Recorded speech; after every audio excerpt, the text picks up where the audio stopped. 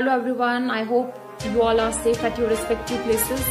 Well, there are a lot of issues to speak about, be it of the political issues, be it of the youth issues, but I think the present scenario speaks a lot about itself. And in Jammu and Kashmir, politics has been considerably affected by various factors.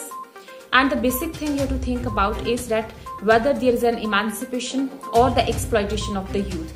The questions are, how do we bring a good governance, and are our current political systems well equipped to bring about a nebulous change in the society, and how do our representatives are fair enough to speak for our fundamental rights, and why a sudden change in the society that youth wants an active participation in politics.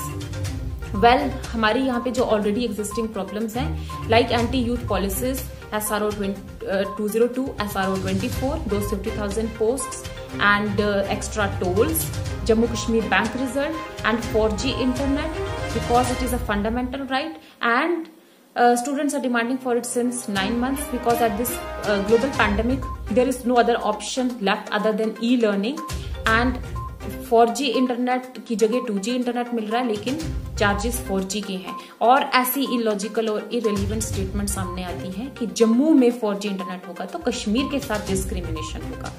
So it is not right to से, because people of Jammu always stood for their nation. Jammu is always peaceful. अभी already existing problems के हमारे पास कोई solutions नहीं है कि हमारे पास एक और प्रॉब्लम आ जाती है, दैट इज डोमिसाइल सर्टिफिकेट.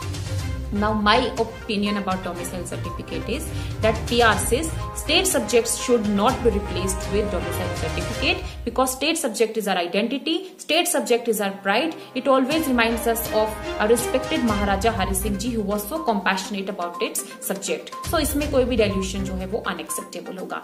हाँ, जो लोग वर्दी हैं यहाँ की सिटीजनशिप की, उनको सिटीजनशिप मिलनी चाहिए, लेकिन अभी इतनी जल्दबाजी किस चीज की है? Why are we in a hurry?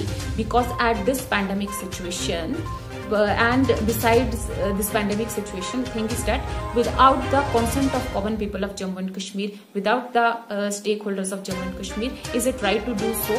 कि यहाँ पे कोई ऐसी forceful implementation हो किसी भी चीज की जो यहाँ के लोगों को unacceptable हो? क्या यहाँ के लोगों का right नहीं है अपना fate खुद decide करने का, अपना future खुद decide करने का? And besides all this, unemployment is at its peak. तो इतना जो लोगों का एक साथ इन्फ्लक्स होगा, क्या ये यहाँ के फ्यूचर जनरेशंस के लिए या फिर यूथ के लिए कोई प्रॉब्लम तो नहीं क्रिएट करेगा? तो इस बारे में गवर्नमेंट को जरूर सोचना पड़ेगा.